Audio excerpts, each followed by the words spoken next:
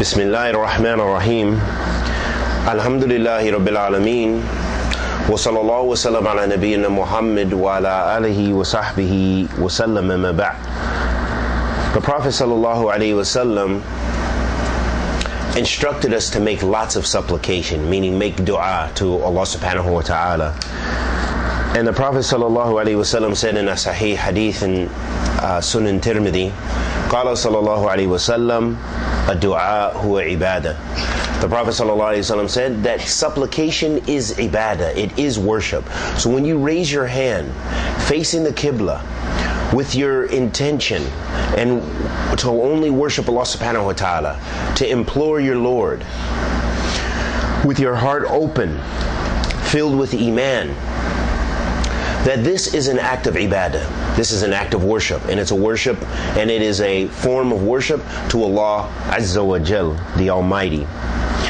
And in regards to that, one of the dua that we're very aware of, that Muslims around the world often say this supplication, recite this supplication, is the dua that was reported on Anas قال كان أكثر دعاء رسول الله صلى الله عليه وسلم ربنا آتنا في الدنيا حسنة وفي الآخرة حسنة وقنا عذاب النار متفق عليه.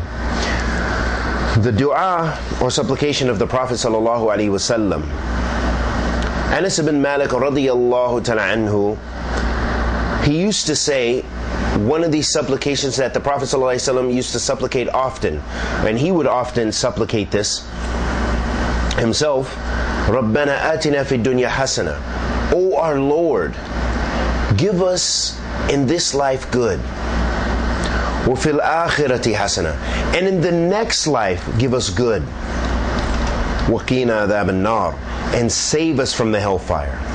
What a beautiful supplication this is, because every Muslim is in need of this. Matter of fact, every human being is in need of this. So for non-Muslims, it's upon them to become Muslim, to supplicate and surrender themselves to Allah subhanahu wa ta'ala, the creator of the heavens and earth, the only one worthy of worship, and surrender themselves and exhibit this Islam, istislam, this istislam lillah bitawheed, that this surrendering one's soul to Allah subhanahu wa ta'ala with humility, based upon the unity of worship, meaning worship on Allah subhanahu wa ta'ala by His divine lordship and His divine names and attributes, and that directing all of one's worship to Allah subhanahu wa ta'ala. So this dua exhibits this humility. Rabbana atina fi dunya hasana. O our Lord, give us in this life good. All of us want good in this life. We all have a need for our health and the health of our families, and the education of our families, and our rizq, the wealth and our provisions, and all the things that we try to do, which we want good in this life.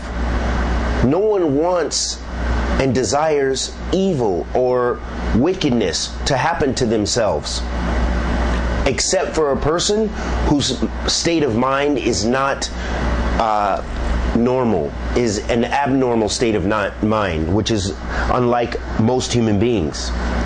And so the Muslim is turning in supplication to their Lord subhanahu wa ta'ala and imploring Him, O our Lord, give us good in this life. Rabbana atina fi dunya hasana wa fil akhirati hasana, and in the next life good. Waqina adhab an-nar, and protect us from the hellfire. So wanting good in this life, wanting good in the next life, so to have a good ending in this life, so that a person will be an inhabitant of Jannat Firdaus, and to be protected from any punishment in the hellfire. This is the goal of the Muslim. This is the goal of the Muslim. And this is a part of ibadah, and this is a part of the divine call our Lord subhanahu wa ta'ala has given us. As Allah subhanahu wa ta'ala says, fi kitabihil kareem, Allah Ta'ala says, وَمَا خَلَقْتُ الْجِنَّ وَالْإِنسَ لِيَعْبُدُونَ. I have not created mankind and the jinn except for the purpose of worshiping me. So the purpose we're created is to worship Allah subhanahu wa ta'ala. And supplicating to Allah is a type of that worship, is one of the types from the various ways in which we can worship our Lord subhanahu wa ta'ala is through supplication. So we are in need of Allah, and when we implore Allah tabarak wa ta'ala to forgive us of our many sins and to raise us up amongst the ranks of the righteous, and may Allah subhanahu wa ta'ala bless us all with good in this life and with good in the next life, and may Allah tabarak wa ta'ala protect us from the hellfire. Wa sallallahu wa sallam ala nabiyyina Muhammad wa ala alihi wa sahbihi wa sallam.